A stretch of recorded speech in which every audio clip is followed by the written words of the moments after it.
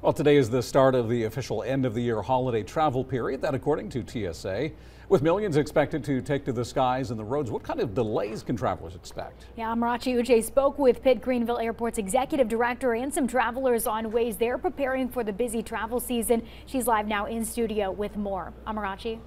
Yeah, Dave, Courtney, when speaking with people today about their travel plans, the advice you'll often hear is to arrive early, be prepared, and pack your patience.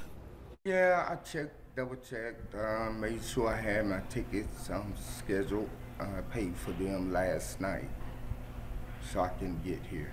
Timmy Williams arrived at Pitt Greenville Airport with 6 hours to spare, wanting to take no chances of missing his flight to Texas to surprise his son, who was in the military for the holidays.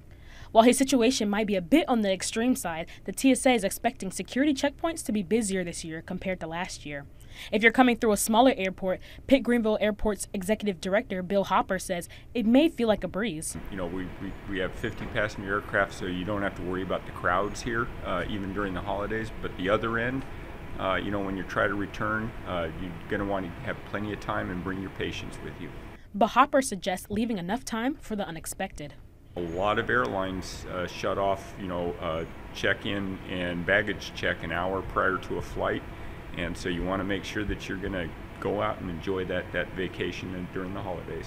As for drivers, AAA expects nearly 104 million drivers, making it the second highest number on record. Michael Hess says he hopes to beat the 5 o'clock traffic as he heads back home to Wilmington, but is worried he might face some obstacles. Sometimes there's accidents.